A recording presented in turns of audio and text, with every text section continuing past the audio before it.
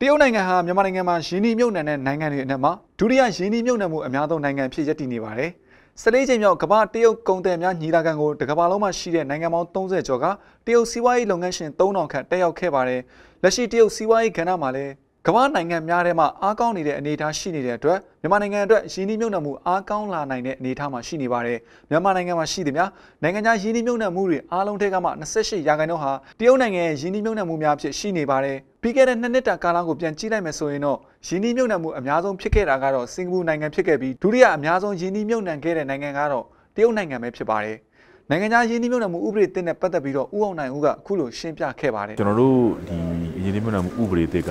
ဒီနိုင်ငံသားမခွဲတာလည်းမဟုတ်ဘူးပေါ့နော်တခုကလည်းကျွန်တော်တို့ကဒီ WTO ရဲ့ agreement ရှိတယ်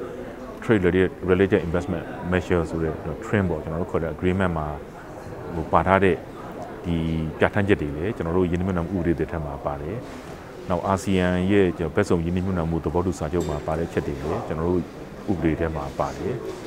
နောက်ချက်ကကျွန်တော်တို့ကဒီနိုင်ငံတကာပေါ့ဒီကမ္ဘာနိုင်ငံအသီးသီးမှာကျင့်သုံးနေတဲ့ဟိုနိုင်ငံအလုံးကလက်ခံကျင့်သုံးနေတဲ့ဒီယင်းနှိမ့်မြုပ်နှံမှုဆိုင်ရာ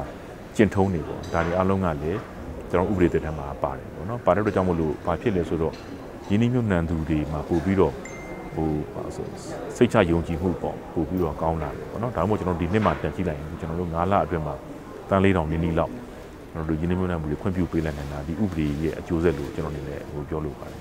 မြန်မာနိုင်ငံယင်းနှိမ့်မြုပ်နှံမှုကော်မရှင်အနေနဲ့နောက်ပိုင်းကာလများမှာဖြေလျှော့မှုလုပ်ငန်းများနဲ့ပတ်သက်ပြီးဦးအောင်နိုင်ဦးကအခုလိုထပ်မံပြောကြားခဲ့ပါတယ်အဓိကတော့ဖြေလျှော့ကြရတဲ့တစ်ဖက်ကသွားတာပေါ့နော်များဖြေလျှော့ခြင်းအပြင်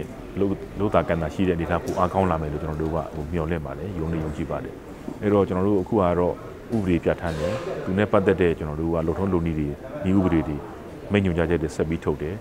ဒီကတော့ဒီဥပဒေရဲ့သဘောကတော့ရပ်သွားတာမရှိဘူးပေါ့နော်ဆက်ကြီး process တစ်ခုအနေနဲ့ဒီဆက်ပြီးသွားနေရမှာဖြစ်ပါတိုင်းပြည်ရဲ့တိုးတက်လာတဲ့အနေအထားပေါ်မူတည်ပြီးပြောင်းလဲမှုပေါ်မူတည်လိုက်ပြီးတော့ထိန်းညှိရမှာဆိုတော့ဥပဒေမပြောင်းတော့မှသူ့ရဲ့ဒီဘက်ကကျွန်တော်တို့ကဒီကန့်သတ်ချက်တွေနောက်ခုနပြောတဲ့လုံထုံးလုံနဲ့ဆိုင်တဲ့တစားကျွန်တော်ပြင်သွားအောင်မှာဖြစ်ပါတယ်ဒါတော့ဆက်လုပ်သွားမယ့်အနေအထားဖြစ်ပါတယ်ရခိုင်ကတရုတ်ယင်းနှိမ့်မြုပ်နှံမှုကတော့တယံဇာတယင်းနှိမ့်မြုပ်နှံမှုများရှိခဲ့ပြီးနောက်ပိုင်းတရုတ်ယင်းနှိမ့်မြုပ်နှံမှုအနေအထားများအရကုန်ထုတ်မှုနဲ့ပတ်သက်တဲ့လုပ်ငန်းများပုံမှန်ဝင်ရောက်လာတာကိုလည်းတွေ့ရပါတယ်။